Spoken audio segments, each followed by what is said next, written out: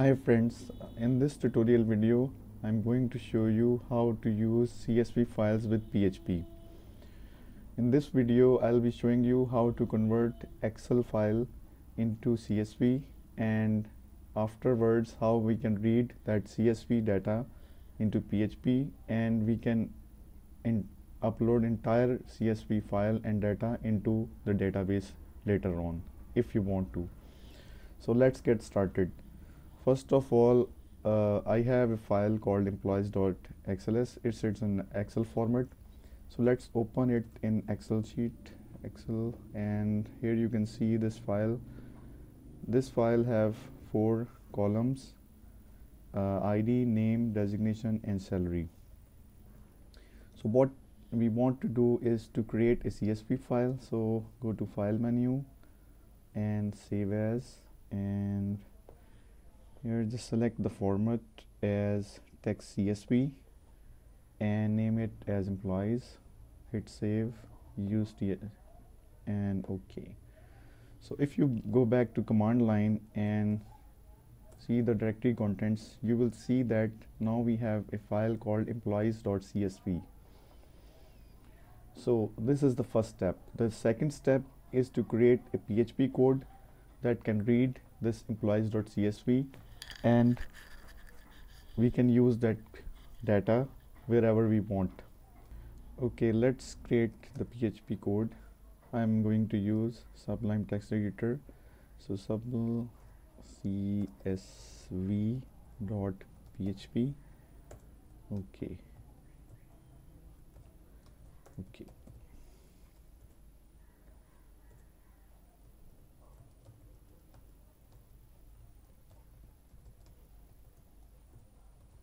Here we are going to give the file name of CSV file and we are going to open it in read mode. So what this statement will do is it will open the employees.csv file in read only mode, so it's available for reading in PHP.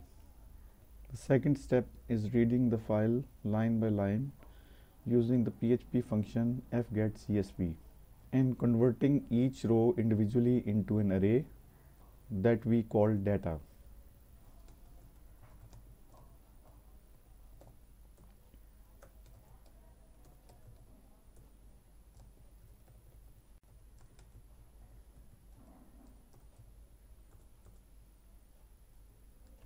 As you can see, fgetCSV includes reference to handle that we created in the above statement. So in order to fetch all the records in the CSV file, we need to put this statement inside a while loop. So let's create a while loop.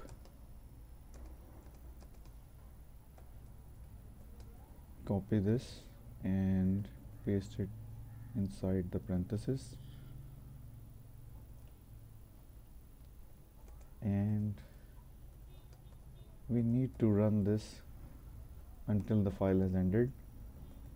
Okay, so here we will read the data and the last step is to close the file. So let's print the data here.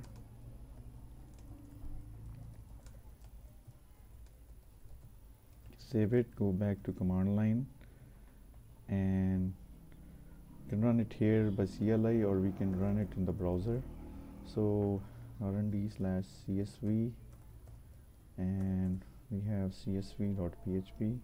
So here you can see we have fetched the data successfully from CSV file, but you can see the problem is it has printed in separate arrays, so 5 records, 5 arrays. What if we want to organize all these rows into one array? So let's do that. Go back to the code, okay, and we get all records array and okay, and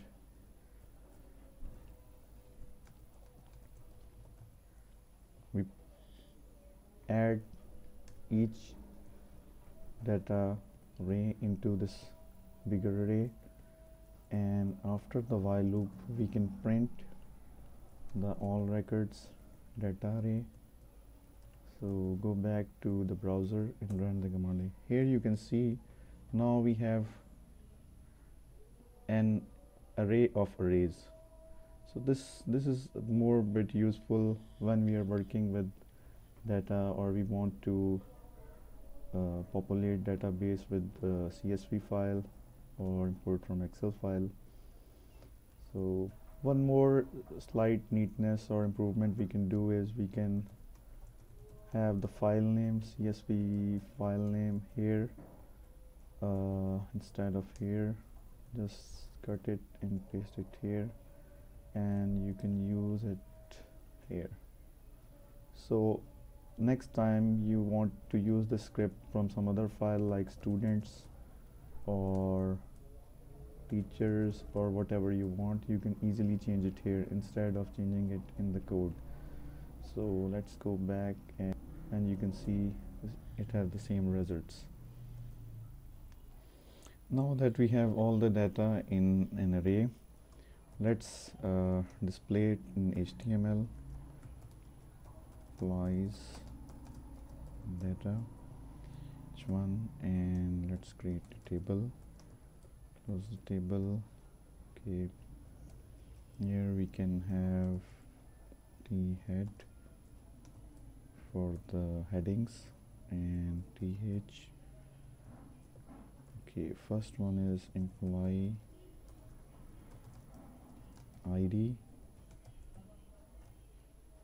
second one is name,